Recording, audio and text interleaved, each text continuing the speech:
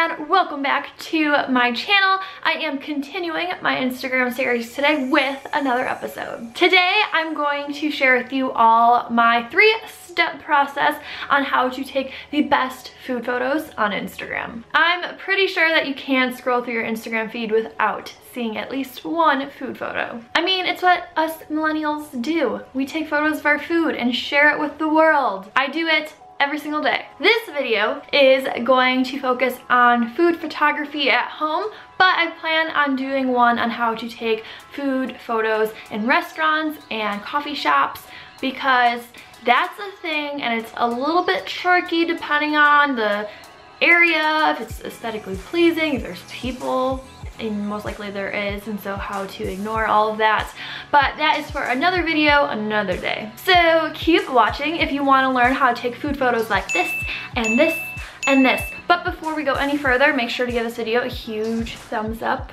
All it takes is one simple click right down there, and if you want to, you can click that big red button next to it if you're not subscribed to my channel yet. And thank you. Now we can get started with this video. So when it comes to taking food photos, I highly recommend taking them in natural lighting. That means finding the best source of light in your house. Most likely it's next to a huge window. If you're like most of us, you're probably taking your Instagram photos on your phone. And if you've ever taken a photo at night, you've probably noticed that it's grainy and blurry and it's just not high quality. That's why you want to take your photos in the morning. That's when the lighting is the best, and on cloudy days, that's when lighting is good all day because you're not gonna have all these crazy shadows. Another thing that I recommend is turning off all lamps or light fixtures you may have in the room you're taking these photos, because it's often harsh lighting, and most basic light bulbs have more warm tones in them, which can interfere with your photo, especially if you have this clean blue toned aesthetic. The second thing that you want to focus on is taking time on the setup. So setting the scene and telling a story when it comes to your food. Basically, you could go for something super simple like this, just holding a smoothie with a white backdrop or bricks, wood, whatever you are going for with your aesthetic. Or you can go for something like this. And food photos are like flat light photos. They perform extremely well on Instagram, and you're able to add a lot of props to it and tell a story. When it comes to setting the scene, it's all about the props. My favorite place to go for props are Home Goods and Target. They got everything that you need. It's where I spend most of my money. I have mentioned this in my other episodes, but for most of my food photos, I'm just using a simple white poster board as my backdrop. And then on top of that, I just layer. So I use different cutting boards, such as marble or granite, slate. A lot of these are just marble tiles from the hardware store. And then you can add things like mason jars, measuring cups. I got these super cute silver ones from Target. They also have gold, so if you're going for something like that in your aesthetic, definitely pick those up. You can add cool straws or utensils to your flat lay. You can also add different colors and shapes of plates and bowls. Really, the options are endless.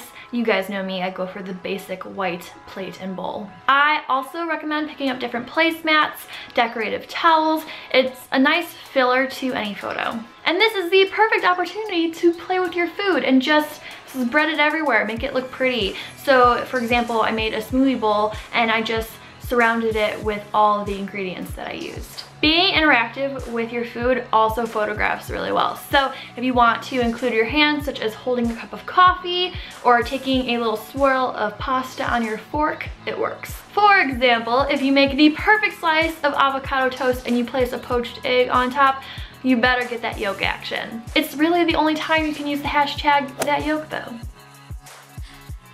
It's time to edit. And the best editing app for food photos is Facetune. Don't let anybody tell you different, because there's nothing that compares. With your final photo, this is when you're going to apply your, what I call, photo recipe. It's basically the process you go through to edit your photos so that it matches the other photos on your Instagram feed, which is your Instagram aesthetic. Really quickly, I'm gonna walk you through how I use Facetune and how I edit my photos. So when I'm in the Facetune app and I import my food photo, I start off with filters and I go to lighting I swipe over to Gamma, and that instantly brightens the photo, it widens the background, it intensifies the colors of the food. Swiping up and down on the screen will either apply more of the filter or less. Once I'm pleased with that, I go back into filters, I go to lighting, and I click lighter, and that just brightens the photo even more without any of the saturation and contrast that the other filter had. If you're working with white plates, I like using the widen tool just to brighten it up a bit. To make the photo look even better, I use the details tool and add some detail back to the food and all the accessories that I used. To see the before and after of the photo, click that blue button in the bottom right hand corner and you can see the difference that it made. Super cool, right?